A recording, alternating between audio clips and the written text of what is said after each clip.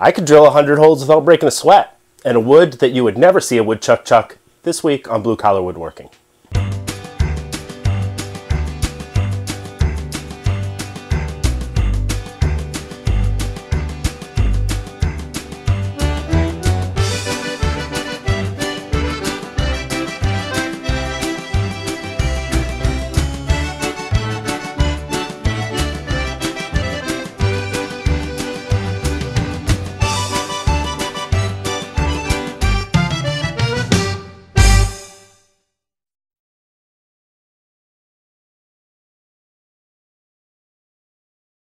If you're familiar with my neighborhood, you know two things.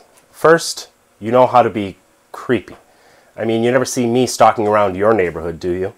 The second thing you know is that there's this mill just down the street, and it's run by a couple of guys that are even creepier than you are. They're called the Bunyan brothers. And they inherited this mill, I don't know, from their dad.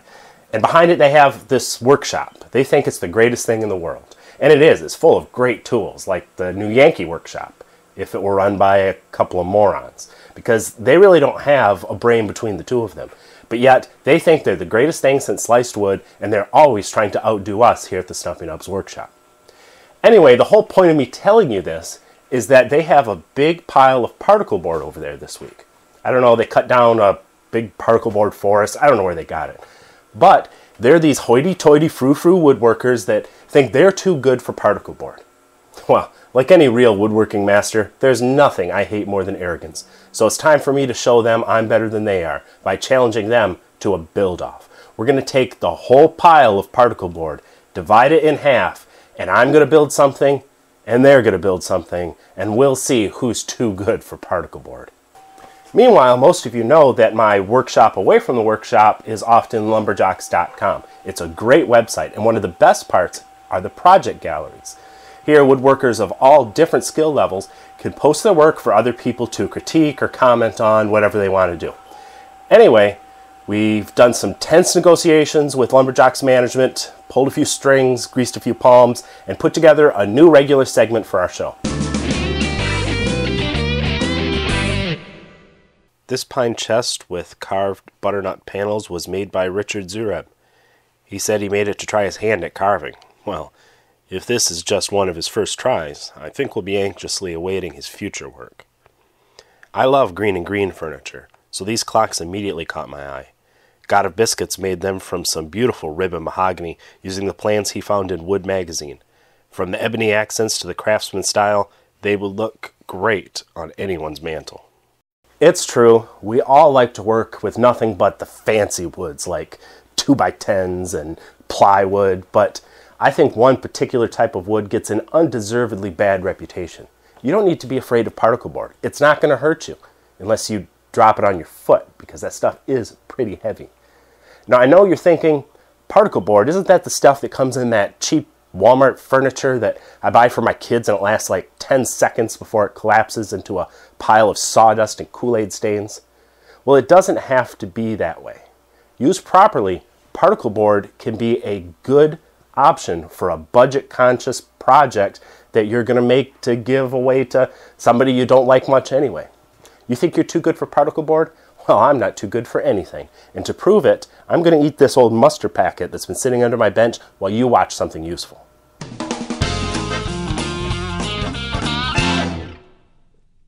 The ancient woodworkers in Rome had a saying, "E pluribus planum." Roughly translated, that means you can never have enough hand planes, and the Greeks stink. Now, I don't necessarily agree with the Roman view of the Greeks, but I wholeheartedly support their attitude about planes. You can never have enough. I have about 100 planes here in the Stumpy workshop, and I don't use them all, but I plan on getting at least 100 more before I die someday and have them all buried with me. But I didn't always feel that way.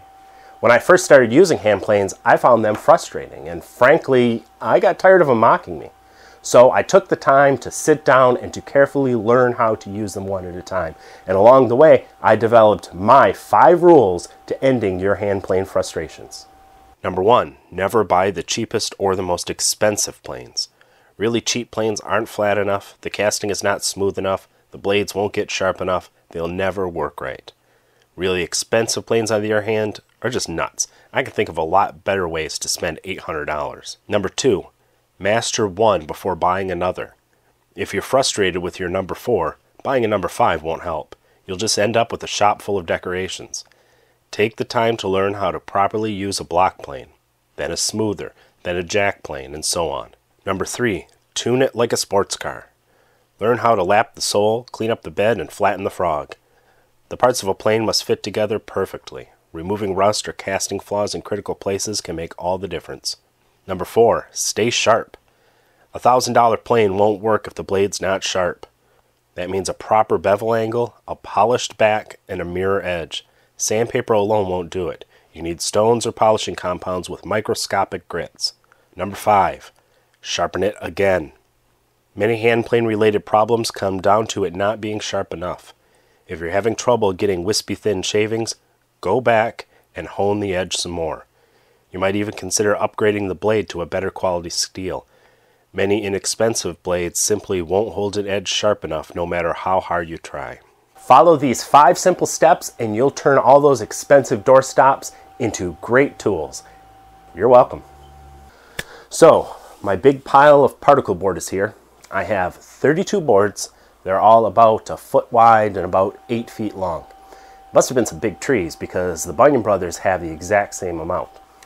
Now, using particle board is an art. The Mona Lisa wasn't painted in a day, so I'm going to have to take a little time on this project. It'll probably go a few weeks, and I'll have to really think about the design.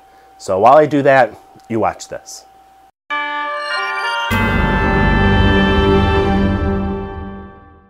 One of the tools I use most in the shop is an inexpensive one that frankly I didn't think was even going to work when I bought it. It's this combination square that I got at one of the big box stores. I don't remember what the brand is because it doesn't say it on it. But I bought it because it was cheap and I was intrigued by the way it worked. It uses a couple of rare earth magnets to attach the blade to the body rather than the traditional turning clamping mechanism.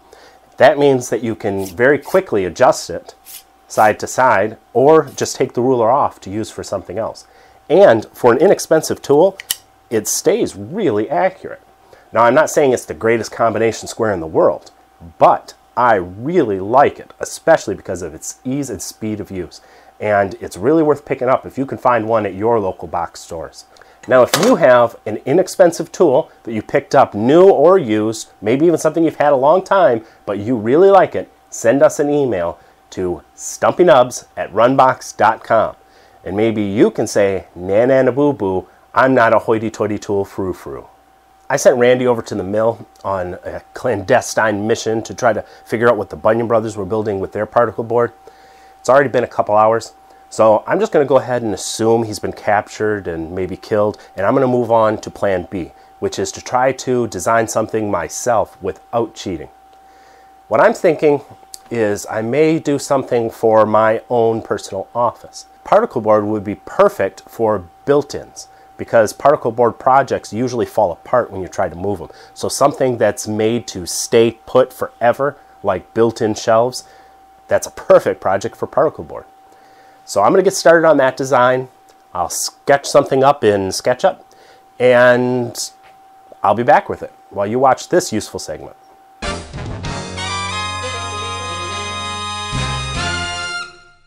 I've built a lot of bookcases over the years, and one thing I've realized is that people like adjustability.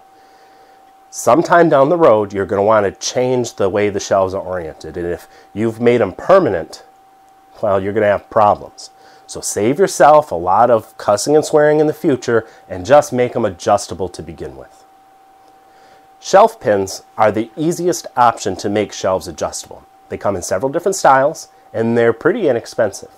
But to properly install them, you've got to have some type of jig. And if you're like me, besides the whole tall, dark, and handsome thing, you'd like to build that jig on your own. I like the idea of using a plunge router to drill the holes because it's just faster. You can get a hole about one every second, and they're always going to be straight up and down. And I find that there's less tear out than with a drill bit. Now, if you're going to make one of these jigs, it's pretty easy to just whip one out. The length of my row of holes is about 18 inches. That keeps it about the right size to be able to fit in standard cabinets of like 24 inches. And I like to have my holes spaced about 2 inches from the fence. Otherwise, inch apart spacing on the holes. I drilled 1/2-inch holes for the router collar, and you can make it out of a couple scraps.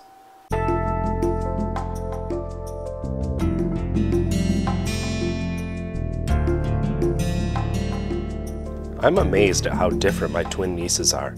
Megan is so much more confident and outgoing than her sister, Hogface.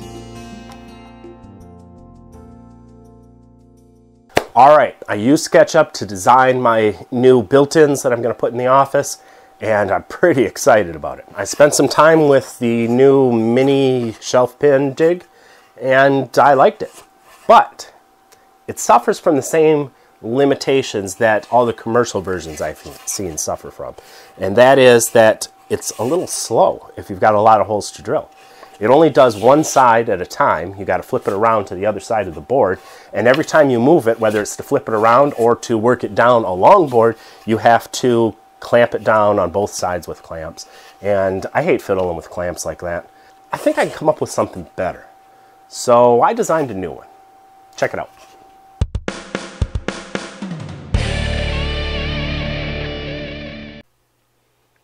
Since fiddling with clamps is such a pain in the rear, I wanted to come up with a solution that eliminated that factor. This bench-mounted system can be made from scrap materials like any good jig can. It's designed to reduce the amount of times you have to reposition by drilling both rows of holes in a single setup. And it replaces the clamps with a simple cranking mechanism, dramatically increasing the efficiency for long stock. The template on the top has separate rows of holes so that it's easy to position them for different widths of stock without having to drill new holes or put on a new template. And by adding a couple of riser blocks underneath the template, you can increase the thickness from the 3/4 inch to 1.5 or whatever you want.